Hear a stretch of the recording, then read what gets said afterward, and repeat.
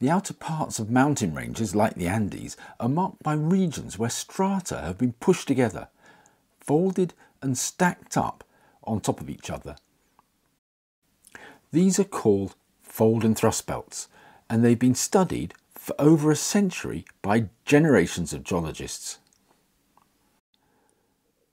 There are examples all over the world. We're going to look at a classic, maybe the classic example of this type of tectonics. But by virtue of new subsurface imagery, we're going to get a new view on these classic structures, because they may not be all that they seem. And for many geologists, the archetype is the Jura hills of northern Switzerland, as interpreted and displayed by this man, August Buxtorf. This is one of his cross-sections, and we can colour up part of it. He drew this section starting with observations of the geology on the ground at the Earth's surface. But he added subsurface knowledge gained from railway tunnels, and as the tunnel was dug, his interpretation evolved. And to his final version, he added information on the deep structure from the few boreholes. It's not just this work which is stunning. Buxtorf investigated how this structure evolved by progressive thrusting and folding as the strata were pushed together. So his cross-sections are really insightful, and they're an archetype of what's called thin-skinned tectonics, because the deformation is restricted to the sedimentary rocks. The older basement rocks upon which they were deposited remain at depth, undeformed. The cover has been pushed, rather like a crumpled tablecloth, across a rigid table of basement. And Buxtorf suggested that this style of tectonics was common to different parts of the Jura hills that deformed in different ways, but all thin-skinned. Okay, so where are we talking about? The Alpine mountain chain and the Jura fold and thrust belt picked out in blue, that's Jurassic aged rocks. They're well ahead, that's north, of the main Alpine chain. So on a cross section, the Jura are out here in the north, detached from the underlying basement, linking back to the Alps by a regional slip surface, a thrust detachment. That's thin-skinned tectonics, because the basement doesn't seem to be involved. Detachment occurs because near the base of the sedimentary rocks is a layer of evaporites, salt, a weak rock type, that essentially acts as lubricant. So thin-skinned, but actually basement structures do play a role. Here's an old cross-section of mine for the Jura in southeast France, and the thrust front is controlled by basement faulting. Here's the salt layer, and it's dropped down by basement faults, so the thrust has to climb up and away from the detachment level, limiting the fold and thrust belt. So in cartoons, deformation can continue above a slippery detachment layer, but if this layer is offset, the thrust belt is pinned at the front.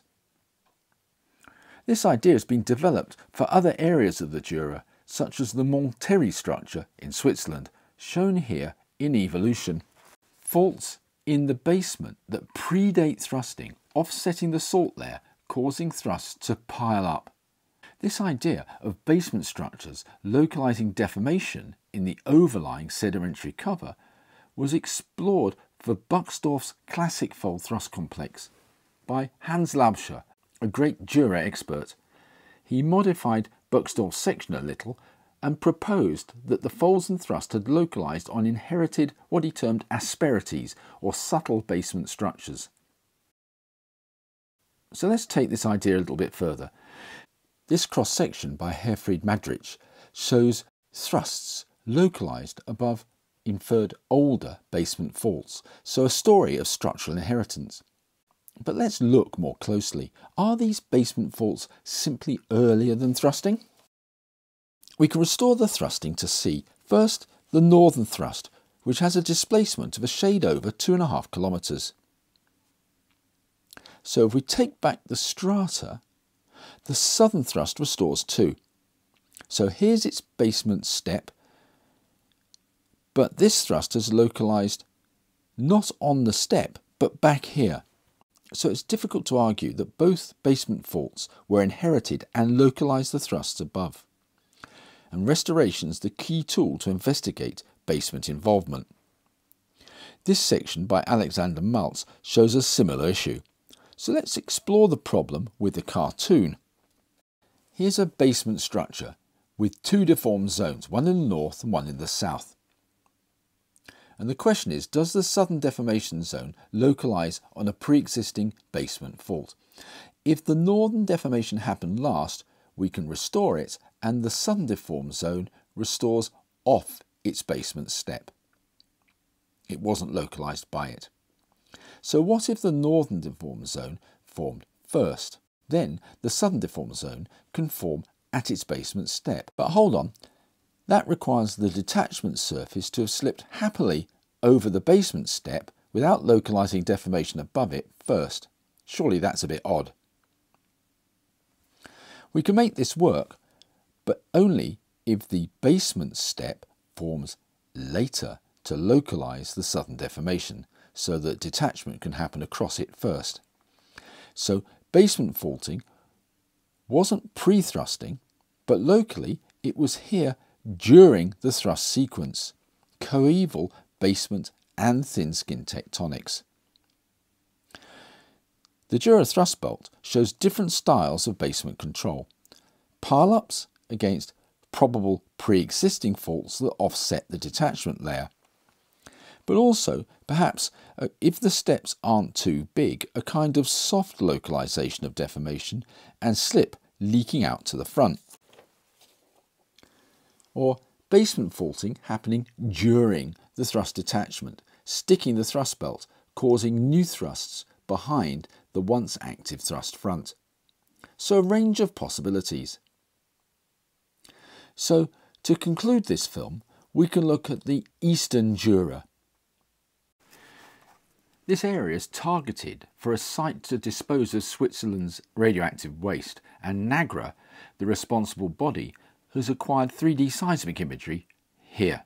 The thrust belt overlies a permacarboniferous basin which we consider part of the basement, and Jura thrusting coincides with the margin of this basin. So here's a profile from the 3D seismic volume. Interpretations are aided by well control, which links strata to seismic reflections like this. So here's our interpretation. Top basement, which is the base of the Trias, the permocarboniferous basin at depth, and Mesozoic strata above, and deformed zones with thrusts. One in the north and one in the south.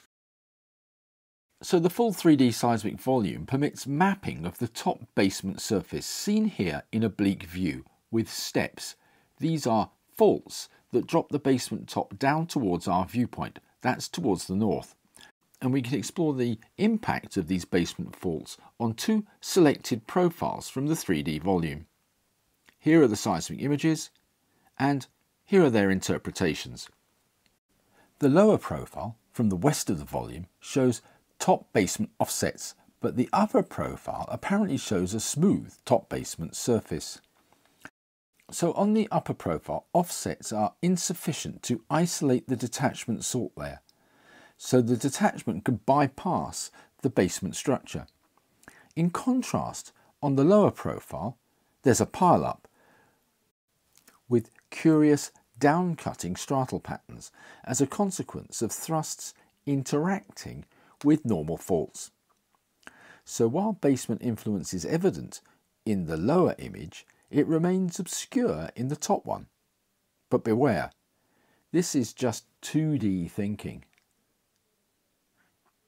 This is a three-dimensional structure. Folds and thrusts seeded on the larger basement step can propagate laterally into an area where the basement offsets are only small. So if we construct cross sections in this area, we can't really identify any basement controls. It doesn't look like basement is controlling anything. This discussion shows that there's a requirement for great 3D imagery so that we can make better structural interpretations. But there are very few such seismic surveys available openly for thrust belts from around the world. So we're lucky here. Certainly, seismic surveys like this weren't available to Buxtorf. He was 100 years too soon. Idealised thin-skin thrusting interpretations aren't really appropriate then for the Jura. Structural evolution in the fold thrust belt was influenced not only by inherited basement structures, but also by basement faults that were active during the thrusting. How many thrust belts around the world are similarly basement influenced? It's an open question. You can find out more in this open access paper we published in the journal Tectonics. Thank you for watching this film from the Shear Zone channel.